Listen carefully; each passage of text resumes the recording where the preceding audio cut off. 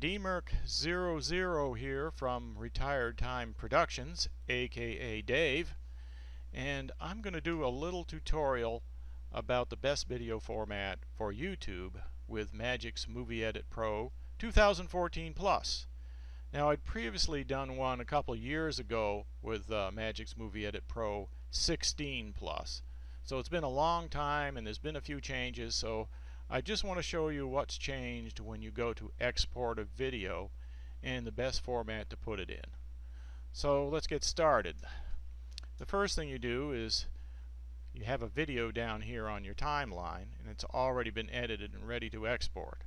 I'm not going to get into that in this video. This is just about exporting.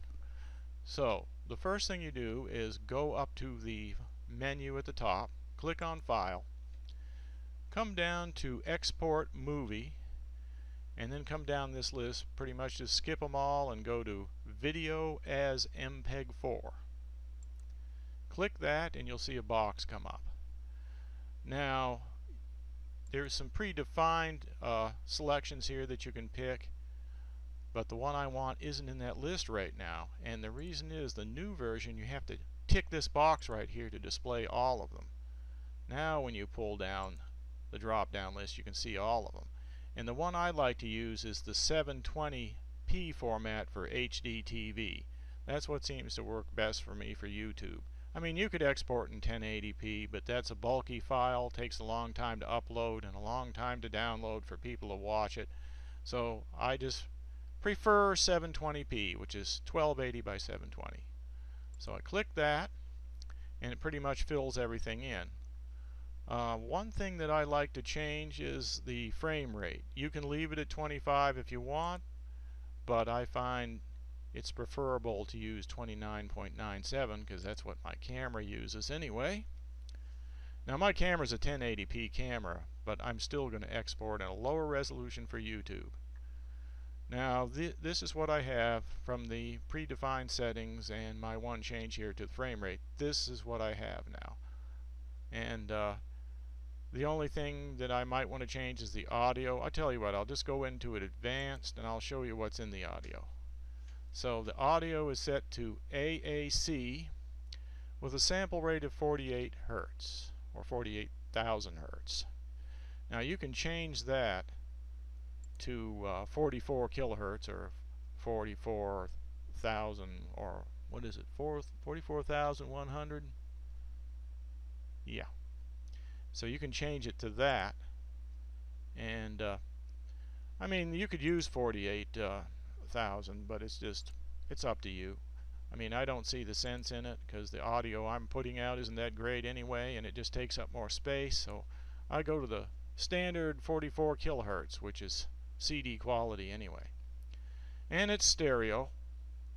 You can put it on mono if mono is all you got, and that'll save you even more space. This video codec is correct for MPEG-4, and I just leave that, and the rest of these are unticked. I don't do anything with them. So I mean, really you could have left all this the same. Pretty much comes up okay. I just changed this one thing, no big deal. So that's that. So everything's set right now as far as the audio and video. Now you want to just check to make sure your file path is going where you want it to go. Let's see what I got here. So mine is going into my movies folder on my desktop, so that's good. That's where I want it to go. So that's just hunky. If you don't like that, you can hit this folder icon and pick a place for it to go. Next thing I do is I usually have export selected range only checked, and I'll show you why in a little bit. And I sometimes check calculate video effects in GPU. That's unnecessary. It's mainly just if you have some fancy effects and you want to make the export work a little more smoothly, you can check that. So I could really uncheck that. I don't need it. Overwrite file without warning, I usually don't have that checked. I want it to warn me in case I'm overwriting my file. And that's pretty much it. Everything's set. So now let's just go ahead and click OK. and this box comes up and gives me a warning. Now I've done this on purpose because some people ask this question. It says, uh-oh, we got a problem, there's some empty space. So what I do is, I could hit ignore, but what I'm going to do is hit jump to empty selection. Let's find out what it's talking about. So if I click that, see, it jumps to the end here, and what we've got is some empty space right here. Now remember, in the dialog I had, let me show you that again. Go back in here. Remember, in the dialog I had export selected range only. So this range marker out here, the end range marker, is beyond the video, so there's some empty space right here. So what I do to fix that is just come down here and click this double arrow, and that sets the range markers to the beginning and end of the video.